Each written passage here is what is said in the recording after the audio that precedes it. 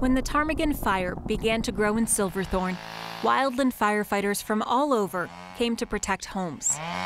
This has been my first season, and it's been the most amazing year of my life. Over the phone from his home state of Nevada, Mason Dixon says this season alone he's been to Idaho, California, Utah, and now Colorado with his wildland fire crew. It feels so rewarding, you know. But while the 23-year-old was working to contain the Ptarmigan fire, flames sparked from a coal in his fireplace took his home and his dogs. The house is completely scorched. There's nothing left. You know, it's not the house and all that hurts. It was just the 4 pups I had that were locked inside. Mason's wildland crew has taken care of each other this year, and they had his back one more time when they created a GoFundMe with the goal of raising $20,000. Far surpassed. It's insane.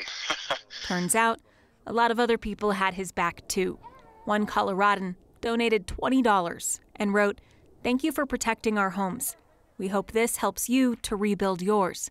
Another donated $200 and said, "Mason and his colleagues are the reason we had a home to return to." And on and on.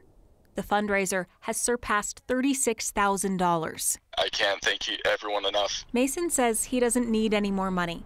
He just wants everyone to know how grateful he is. He had no idea the people he's helped would be so ready to help him. Katie Eastman, 9 News.